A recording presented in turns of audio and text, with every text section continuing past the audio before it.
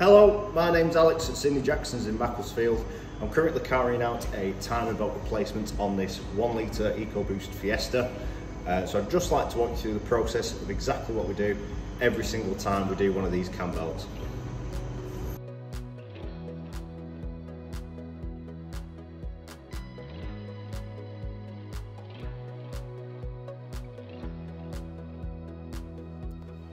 So the first things first, we remove all the components on the top of the rocker cover so we can gain access to take the rocker cover off.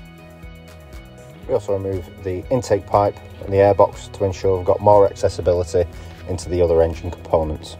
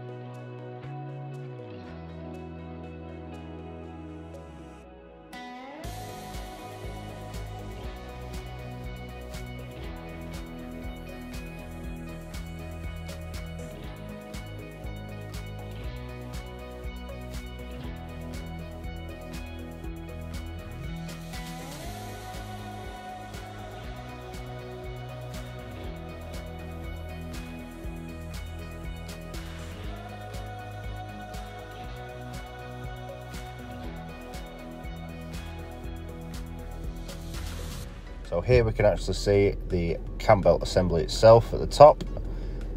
And if you look very closely at the belt, you can actually see some very fine hairline cracks on the belt, which is where it starts to deteriorate. We also see the camshafts in the top of the rocker, which is where we get access to put the cam locking tools. We also remove the boost pipes and the wiring loom on the side of the engine to gain access to the lower auxiliary components, ready for removal. So at this point in the process, we remove the air conditioning gas from the system so we can remove the air conditioning compressor. We also remove the battery and the battery tray to ensure we've got access to the starter motor bolts, as the starter motor needs to be removed to access the flywheel, which is where we put the crank locking tool in place. Whilst we're here, we also remove any ancillary components that may be getting in the way of removing other components further down the line. So here underneath at the side of the engine, we've removed the auxiliary drive belt pulleys, the alternator and the aircon compressor.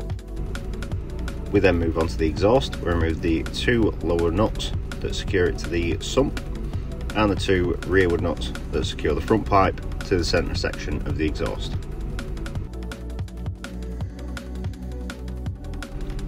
We then lower the vehicle down to get access to the top of the exhaust, where we take the heat shield off and then remove the 4 retaining bolts that hold the exhaust onto the turbo.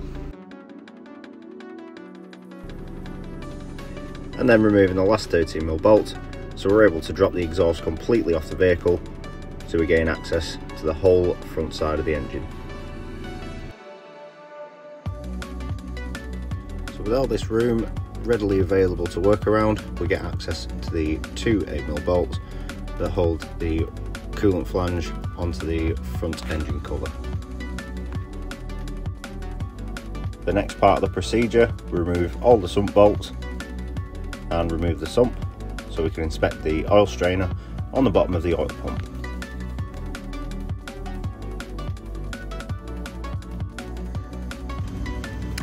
Here underneath you can see the oil strainer is nice and clean, there's no particles or any dirt in there, which is very good. It shows the vehicle's not been starved of oil. Here you can see the oil pump belt, which we'll replace at the same time as the timing belt that you can see here. And to remove the oil pump belt, we also have to remove the plastic cover. At this point of the repair, we remove the wheel to remove the drive shaft, so we can gain access to the rear of the engine where we put the crank alignment tool in place.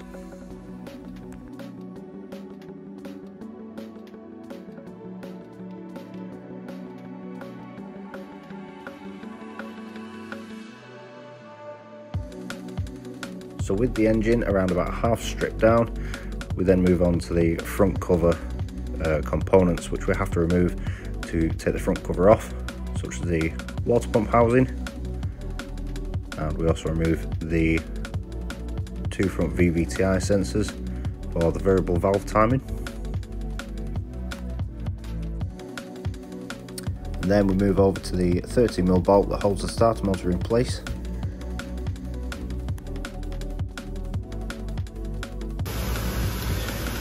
Okie dokie, so we're now coming to the important part of the timing belt, which is making sure that the engine is in time before we take this front cover off. This is absolutely vital that we carry out this procedure correctly using the special tools provided by Ford. So you can see here we've got two tools that lock the cam and make sure the cams are in the right place before we take the front cover off. So the engine front cover is this part here, so we've got to take these three bolts out of both of the VVTi units. As soon as we've got the units out, we put the cam locking tool in, make sure that it's in the right position. As soon as it's in the right position, we can go ahead and install the other cam locking tools, which go on the cams themselves, and they bolt into the head. Moving back to the computer. So the main tools, as you can see, shows the other timing tools that go on the cams. As you can see, once the cams are in the right position, when we take the front cover off, we have to make sure that these are in absolutely the correct position to make sure the cams don't move and to make sure everything goes on as it should. Underneath the vehicle again, as you can see, we've removed the starter motor to gain access to the flywheel to put the locking tool in place. As soon as the locking tool is fixed in position, we can remove the crank bolt and remove the front pulley.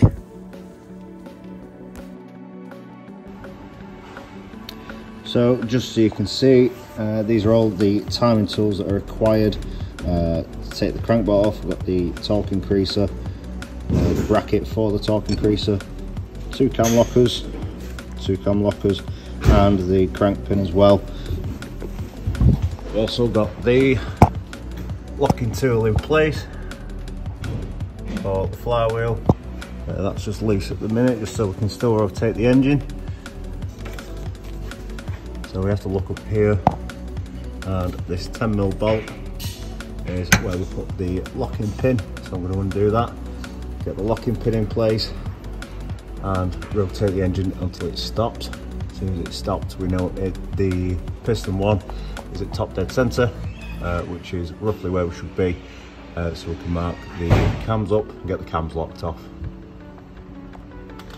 So with the crank locking pin in place, so this one here, we then will take the crankshaft, and so you can see this little stop, and push it all the way up to that stop.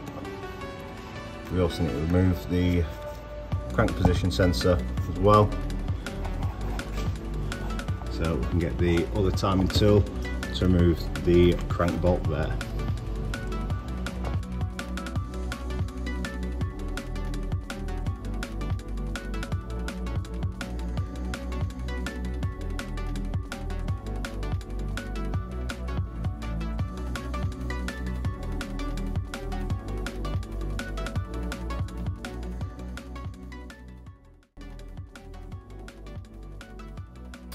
Okay, so now we've got the cams locked off with the lower timing pin still in place and locked up against the crankshaft.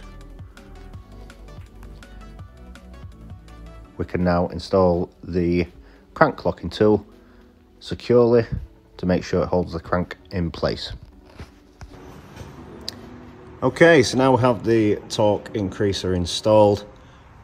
Double check the locking tool, that's nice and locked off. Cam alignment tools are on. So, crack this nut off and get the pulley off. As soon as the pulley's off, we'll drop the vehicle down, put the other cam lockers on, and then we can get the front cover off.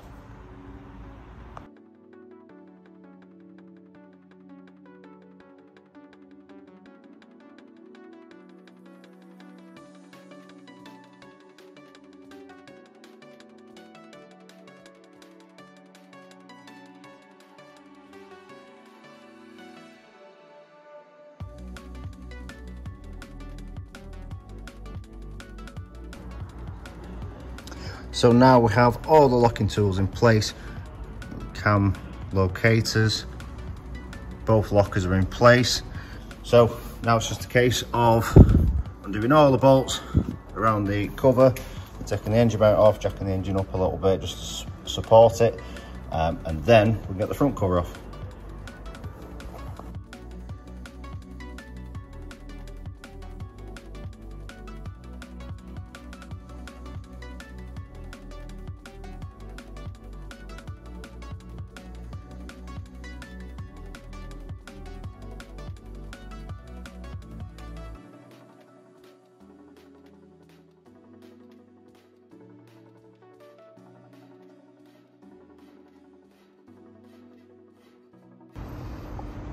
Okay, so I've just pulled the front cover off. As you can see, the timing belt is exposed. So I'm going to get this front cover out of the way. Front cover's off.